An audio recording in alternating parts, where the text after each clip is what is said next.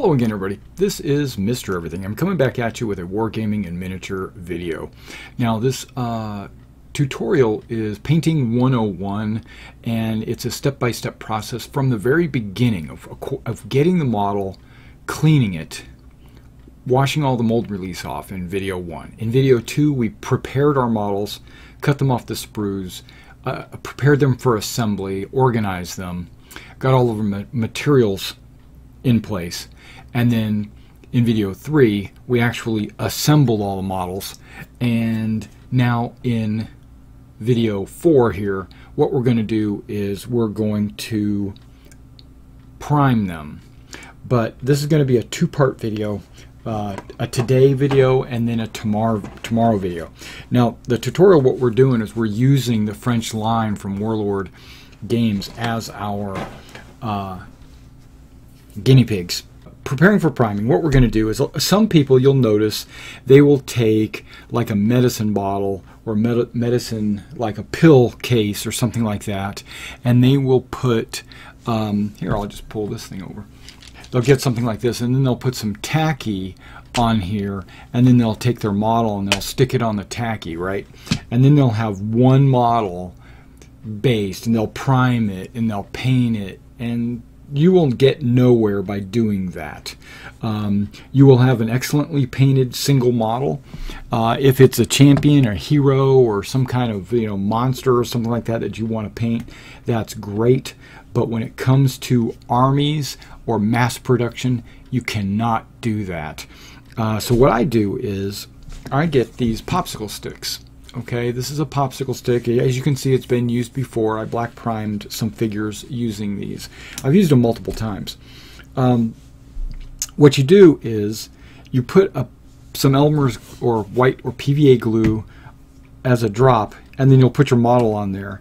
And then once you get all the models dried, then we go into the priming step. But right now, I want you to know that I organize each of these popsicle sticks into my bases. I have 4 figures per base, and there will be 4 figures per popsicle stick. And then that way, when I'm going through and I'm painting them, they'll all have a familiar look to them, because they will all have been painted at the same time.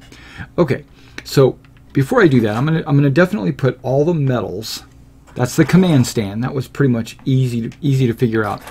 The command stand is going to go on one popsicle stick, okay? And then I will take my voltigeurs and on one stick, my grenadiers on another stick, and then the remainder of my line infantry will be the other 3 companies, and they will be on the other 3 sticks. Okay, so let's just do one popsicle stick, so you just get the idea.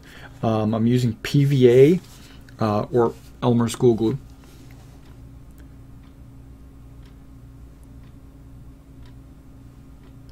And I'm putting them equidistant apart. Okay, so you notice I just put the 4 little drops there, and then what I do is I put the figures on there, and it's okay if it goes over a little bit. You actually want it to. It'll hold it steady. Okay, and I've got my commander. He's the what do you call it? The aide. There's a word for it, where he actually protects the standard bearer. And then I put the standard bearer on there.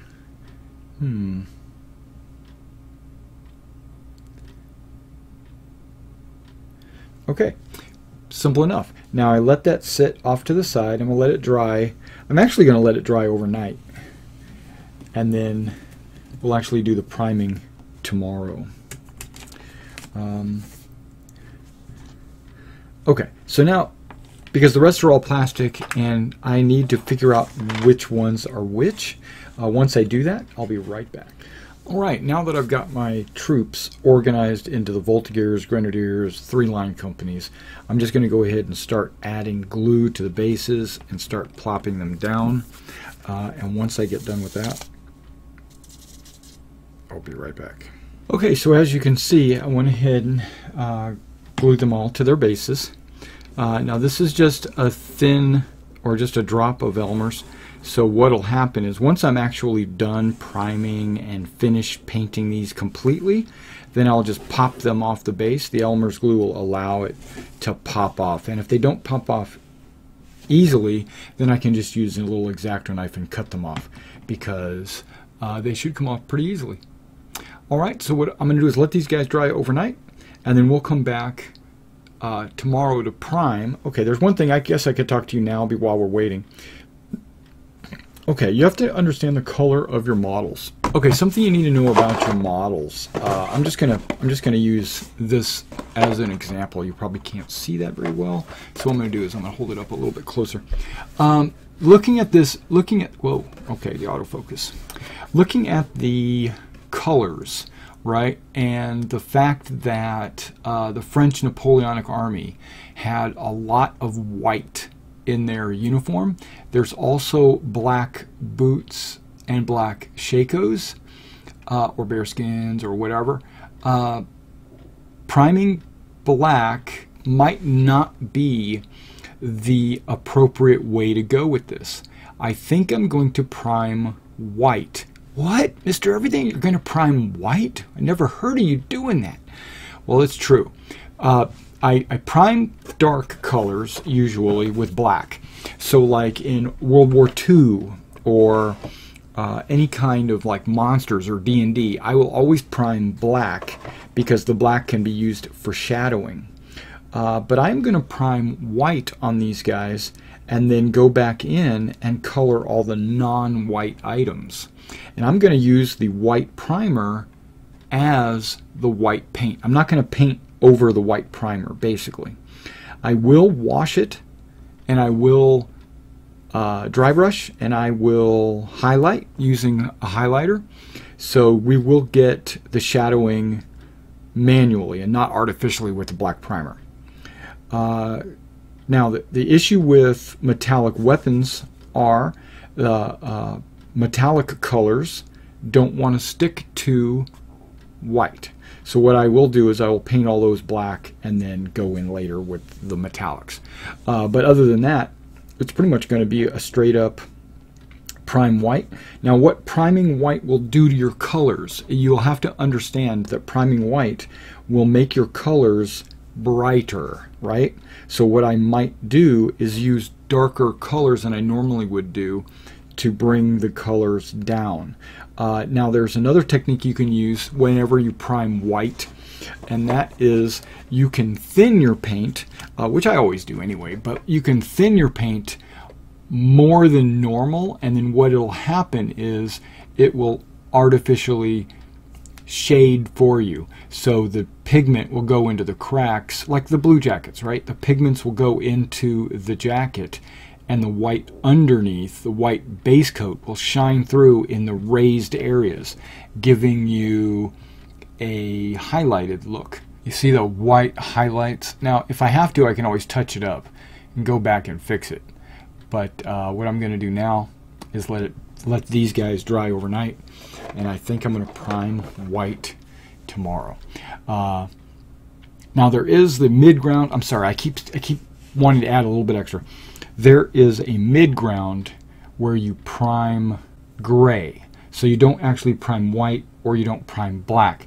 The problem with that is, in my opinion, is you don't get the advantage of the black shading that you can take advantage of, and you don't get the advantage of the white undercoat.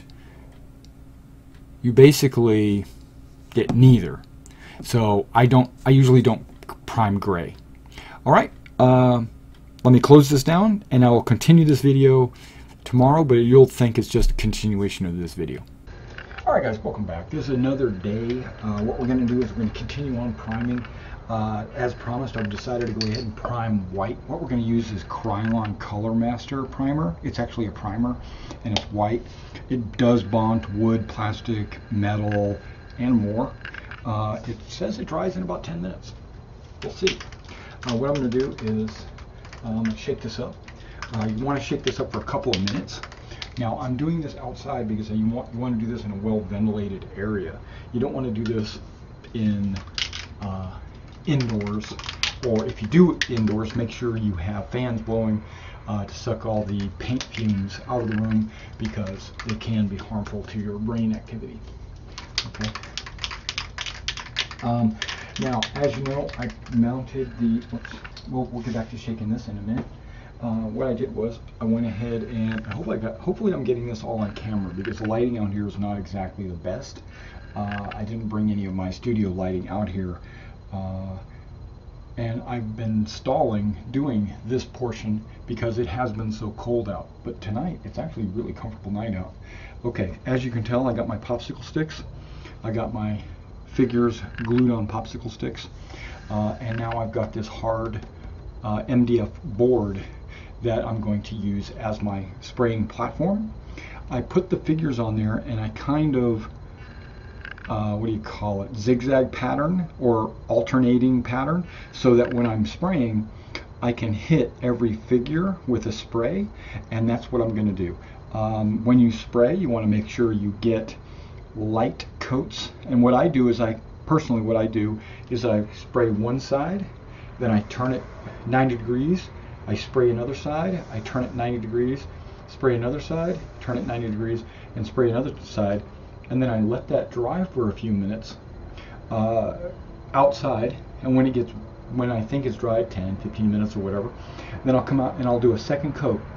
Now when I spray it, I'm going to hold it up, and I'm going to try to spray in an upward angle from the spray can, so that the prime actually sprays up into the figure, and that way it's not so it'll get into the underarms and under the pants and under the legs and stuff like that. And don't expect to get a 100% coating. That's not important. You just want to make sure, well, you can get a 100% coating, but don't concern yourself with getting 100% coating, just because you don't want to over spray or cake the paint onto the model. When you do that, what happens is it gets down into the mold lines and the creases of the model, and it ruins the model. Basically, it eliminates all the details, and you don't want to do that. So let me go ahead, shake that up for a couple of minutes, and then I'll be right back and we'll start the spray priming. All right, now as I start to shake this up, you can hear the ball moving around inside. That's when you start your timer. You don't start your timer when you start shaking it. You start the 1 or 2 minutes after you start hearing the ball moving around. What that ball bearing is doing is it's moving around inside the paint, mixing it up.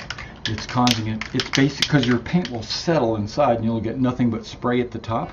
So by shaking it and by allowing this ball to move around, what it's doing is the paint and the aerosol or whatever it is that sprays the spray is mixing up, and that's what you want. You want a complete 100% mix. Now, I bought this can gun. You can see right here. I bought this can gun at Walmart. I bought it for like $2, something like that. And what it does is it fits on top of your spray cans. It has an open front like this, and your cans all have like this lip that this can fit on. Snaps on. You want to line the spray nozzle with the gun, right? And now you've got a handle to hold your spray can. And when you pull the trigger, it sprays. I love the spray gun. Ever since I've started getting this can gun, my spraying has been a lot more smooth. It's been a lot more even, and it doesn't get all over my fingers, because you know when you're spraying the can, it gets all over your fingers. Well, now it won't have to do it. I'm going to shake this up a couple of minutes and I'll be right back. All right, I'm back. I'm poised to spray. Now, something that I personally don't like is when it's extremely windy outside and I'm spraying. I don't get a 100%, or I feel like some of my primer is wasted and it flies off in the wind. But when it's no breeze out, then it tends to prime a lot better. Okay, so let's prime in a position where you might be able to see it. Hopefully that's good focus and you can see that. And here we go.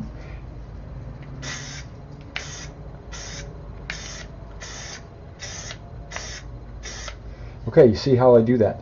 Now when I'm spraying, I start outside the lines, outside off the figure, and I hit the figures, and then I stop the spray once I've passed the figures. Okay, again, turn 90 degrees. Be careful not to drop it.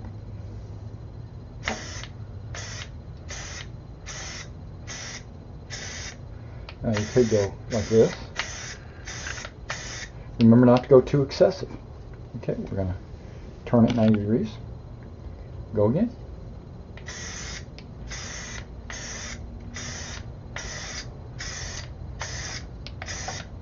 Okay. One last spray.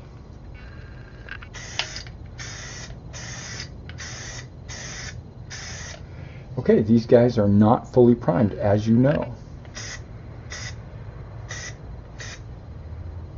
Just a little touch-ups of some areas I think I might have missed. But it's okay because I'm going to come back and do a second coat. Okay, give us a second and we'll be right back. Okay, it's been about 2 minutes, and what we're going to do is we're going to apply another thin coat, this time with that upward angle that I was talking about. Right, so I'm going to try to get under the figures. Well, those feel like they're already dry. Dang, this Krylon primer really does dry fast. Okay, so we're going to try to get an upward angle spray. I might be getting paint on my hand, but hey, you know, that's the cost of excellent painting.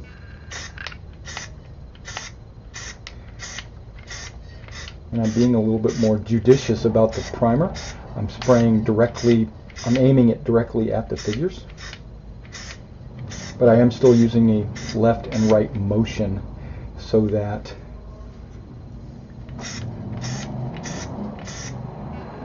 it doesn't just clog up on one model, you know what I mean? Trying to get an upward angle. See? By raising the figures, it pretty much artificially makes me want to spray up towards the figure. Here we go. Got all of them. And remember not to spray too much or you'll get clogging, or the coat will be too excessive and it'll ruin your details of your model.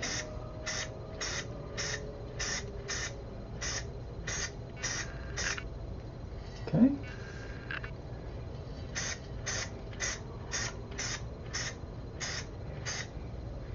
There we go. That is super cool. I'm going to let this dry for about 2 minutes, and then we'll be right back to kind of get some close-ups on it and take a look at it and give you some finishing words. Okay, so now we've got, it's been about 20-30 minutes after I primed these, so you can handle them after about 10 minutes. That's not a problem.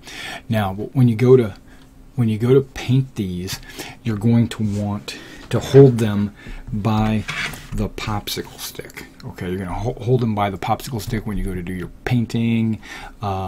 Remember not to hold the figure. So now what we're going to do is we're going to take a look at the figures and kind of just see how well the priming had done.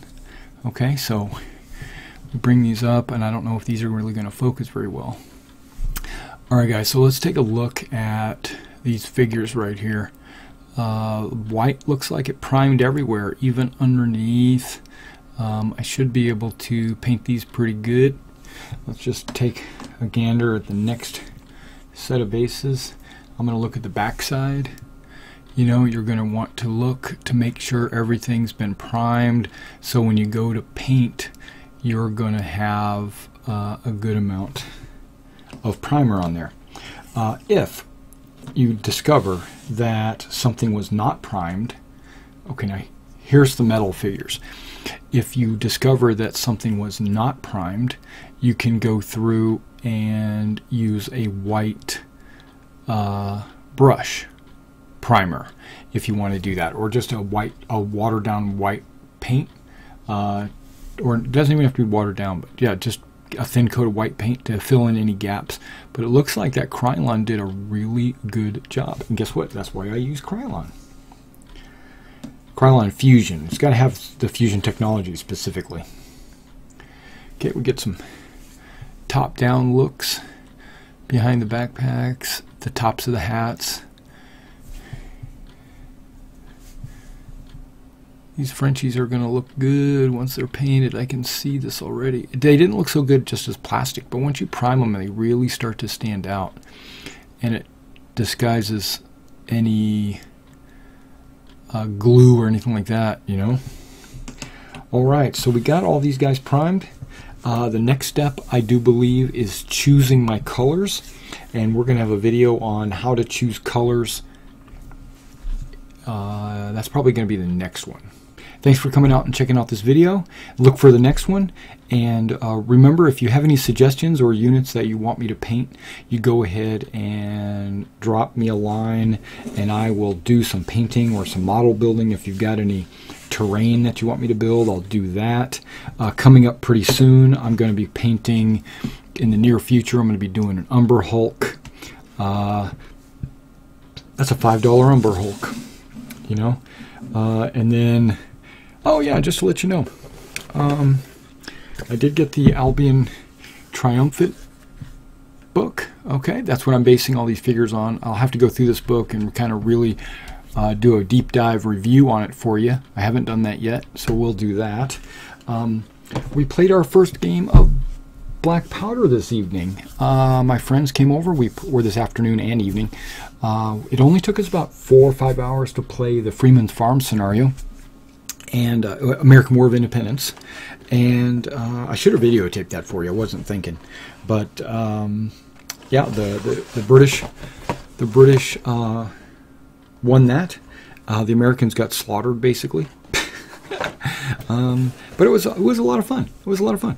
So yeah, I just wanted to show you that I did get the British figures as well. I'll have to do a review on these, and I also acquired a couple of generals. These are colonels for the British and for the French. That way, you know, I'm slowly, gradually building up my collection of Black Powder. We really had a good time. Black Powder seemed like it was a little bit easier than Hail Caesar. It was a little bit more streamlined. But I hadn't really used all the rules. We kind of just based it loosely on our Hail Caesar games because it's pretty much the same rules with some modifications, and only used the rule book when we thought something was amiss. And yeah, it went really quick, and we had a really good time. Everybody loved it, and yeah, we should do it again. We'll probably do another one next month. We'll see. And FYI, just to keep you up to date on the channel, we are planning on, or at least I'm planning on, doing some more Americans and Germans. Not many, but some more Americans and Germans, getting ready for the Market Garden campaign book that's coming out in February or March. As soon as that comes out, we'll get a copy of that, and we will run those games at NashCon. We're planning on going to NashCon in Nashville, Tennessee in June, and we'll run some bolt action games. I might, if depending on how many of these guys I get painted, we might play like a really small Black Powder game. People might enjoy it. All right. Thanks for coming out and checking out this video, and I'll see you next time.